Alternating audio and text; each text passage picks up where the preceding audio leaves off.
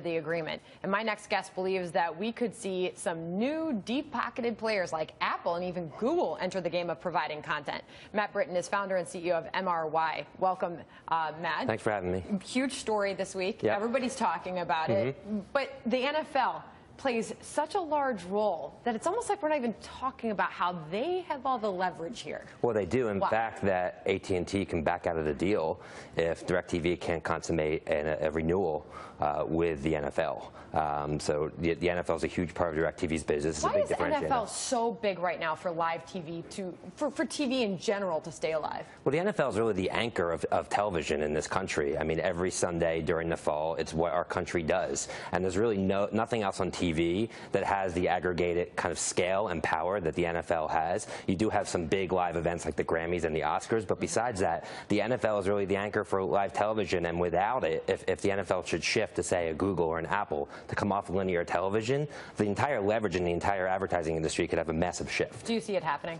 I mean, it's probably very likely DirecTV is going to renew with the NFL just because the NFL has had a very successful relationship with DirecTV over the years, and consumers like it. But there are much more deep-pocketed players like Apple, like Google, like Microsoft. Microsoft, for instance, just recently did a deal with the Xbox One and the NFL to allow consumers to interact with NFL content on the Xbox device.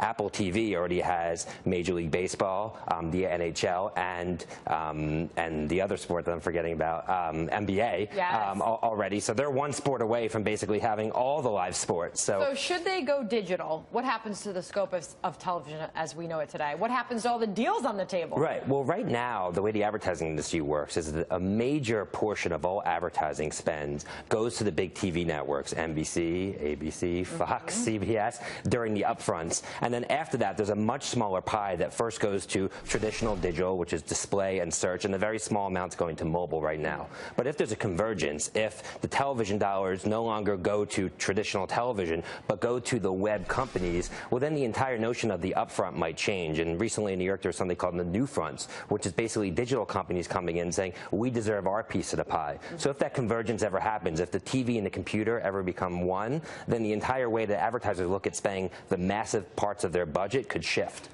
That could just be fascinating.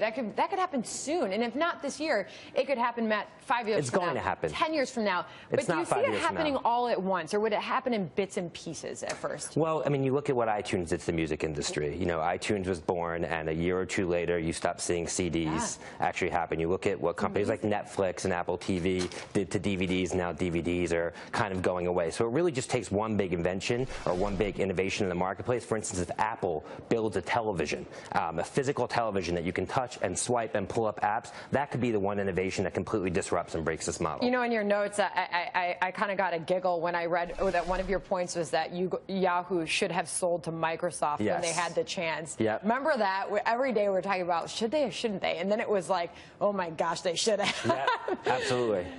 Because, you know, Yahoo really doesn't have much competitive advantage in the marketplace right now. They are a content company, but BuzzFeed and Business Insider and Fox Business, they're all content companies. But what they don't have is they don't have a device ecosystem where people have physical devices. They don't have an operating system. They don't have pipelines into the home. So Yahoo really just is the lowest common denominator in terms of providing content and aggregating eyeballs. But it's really nothing that's going to create nearly the value that one thought they may be able to create years ago. All right, Matt Britton, MRY founder and CEO, joining us in studio. Thank you so much. Thank you. All right, next hour, opening bell.